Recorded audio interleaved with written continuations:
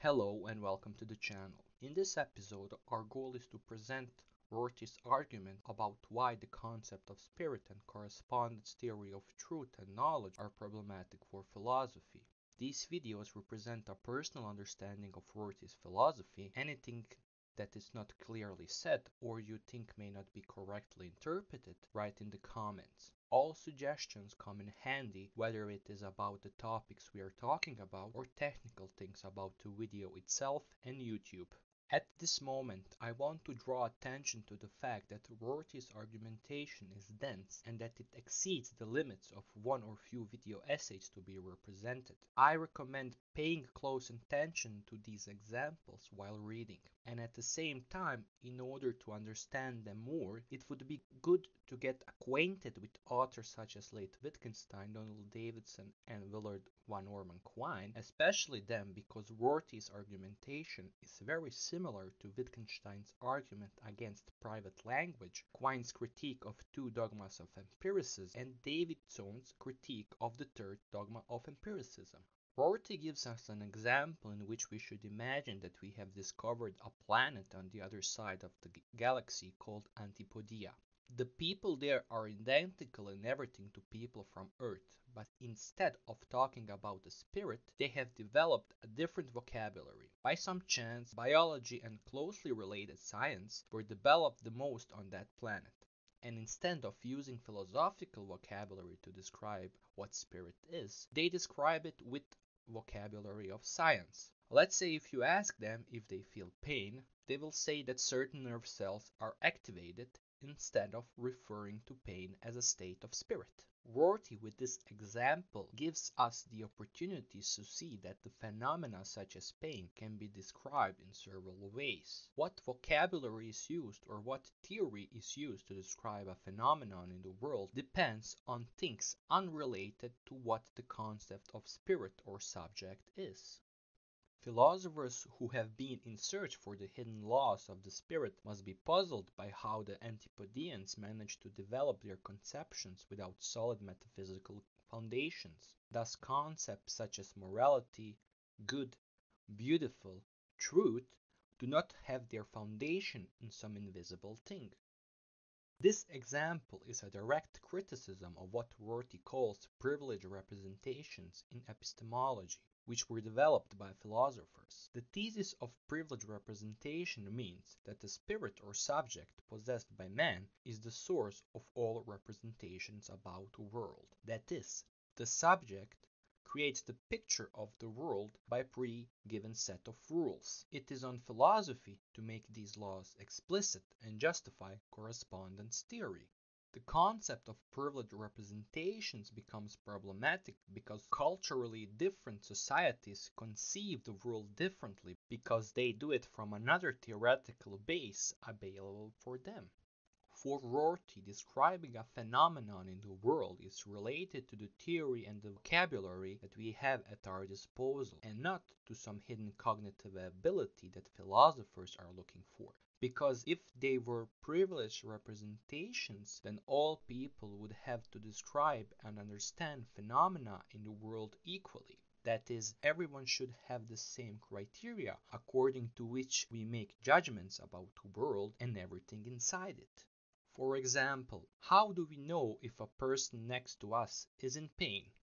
Is it because him and I have the same cognitive mechanism that allows us to know when someone is in pain? If so, then the goal is to show how and what criteria we have when making such judgments. But what if we meet a person who behaves in such way that we characterize as being in pain, but when we approach it for help, the person tells us that he or she is not in pain, but is happy? Knowing that someone is in a state of pain or having an epistemic criteria for making a judgment about it was not there because we do not possess a pre-given system of rules. If we possessed a pre-given system of rules, then I would have to be able to correctly identify the phenomenon. Even if we were empirically orientated in our attempts to understand pain, and if we say that pain is not a product of spirit but rather to say work of neuron cells, in our context that attitude would also be problematic, because that would mean that if someone behaves in certain way that he expresses pain at that exactly moment, his nerve cells must be activated in a certain way. But how can we know that these very cells are activated, even though we do not have access at the moment to a device that will show us an image of neural cells in the body?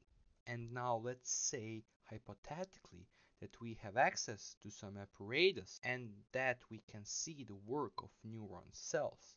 But maybe our subject will not behave in a way that would be characterized as a state of pain. The emphasis here is to link the identification of pain to the vocabulary that is used to describe that behavior. Here we are not talking about mental states being reduced to behavior. What this argumentation leads us to is the following. For Rorty, the criteria according to which we can say that we know that someone is in state of pain is of a social character. We are simply taught to evaluate certain phenomena in the world by growing up in a certain environment that has certain vocabularies at its disposal. Having epistemic criteria or having knowledge is not internalized in something like a spirit, but is publicly available to be learned and applied, and if necessary, to be changed depending on the context and the need of the people who use that vocabulary. If the criteria is a part of activity of a society, so are concepts of truth and knowledge. Both concepts for Rorty have their meaning within a community that uses these concepts in a certain way.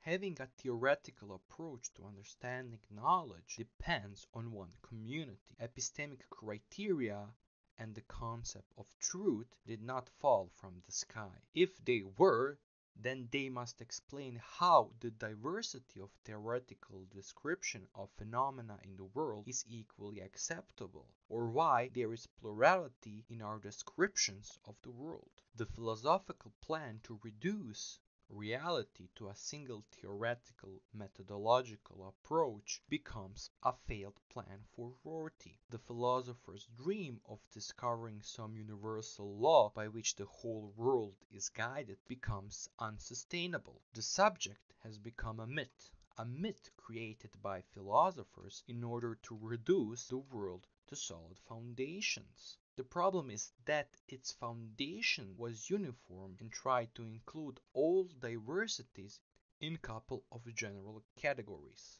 The concept of knowledge and truth is not a product of the subject, but a product of choice of tools which we use to present the world to ourselves. Language plays a major role in this for Rorty, because as a language-oriented philosopher, he sees that by turning philosophy towards the study of language, the very attitude of philosophy changes. Namely, philosophy itself is only one of many vocabularies or one of many tools that we have at our disposal to use. Philosophy is only one of many ways we can describe the world, not a super science that unites all other sciences and disciplines. For Rorty, language is the main means by which we describe the world, and language is a product of the language community. Having a theory means having only one tool according to which we describe the world. Language, as well as the theory that arises from the use of language, is only an interpretation of the world in a certain way.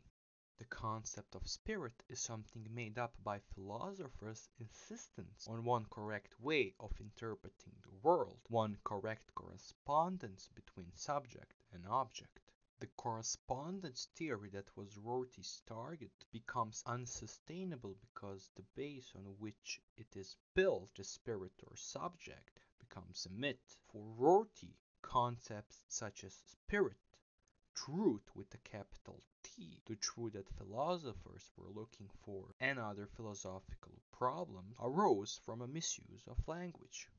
Language in the context of Rorty is not a system of already given laws and meanings that we apply, but a social and a communicative tool. In this way, knowledge and truth are created and not discovered. There is not one correct way of interpreting the meaning of truth. That is, there are no theories about knowledge, such as epistemology. Knowledge is not the object that can be studied like an atom.